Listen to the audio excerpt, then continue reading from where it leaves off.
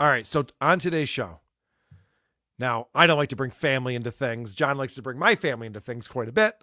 I don't like to, but John's the one who brings it up. So then we talk about it because he brings it up on his show. So John says, I got some great family news yesterday. We're all very excited.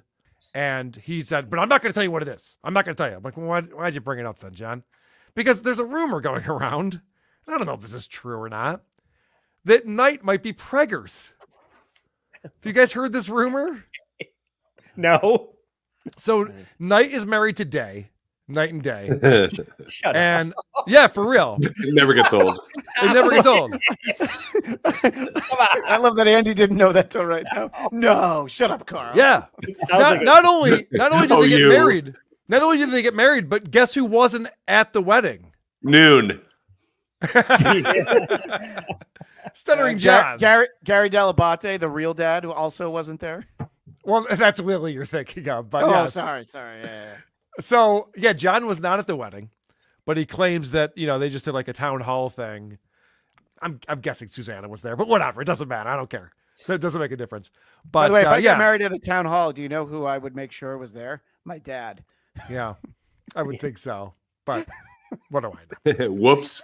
People change their gender. You know, everyone does their own thing. It's fine. It's nothing fosters respect from the rest of the world, like gimmicky, jokey nicknames for each other. It's just like, yeah, this seems like something I'm going to take seriously.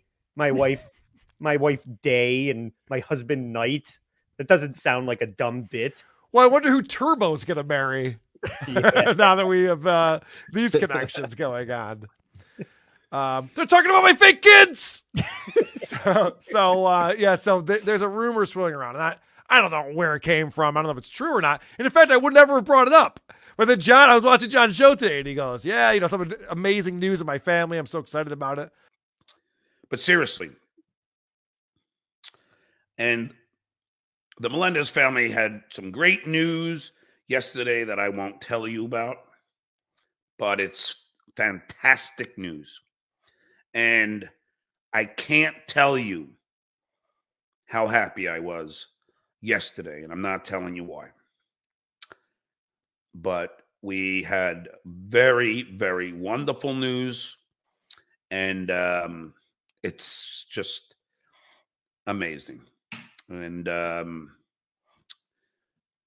just, you know, but I'm not gonna talk about it. Like, why did you even say that? Because now everyone's just gonna speculate, like I am right now, and try to figure out what the fuck is going on.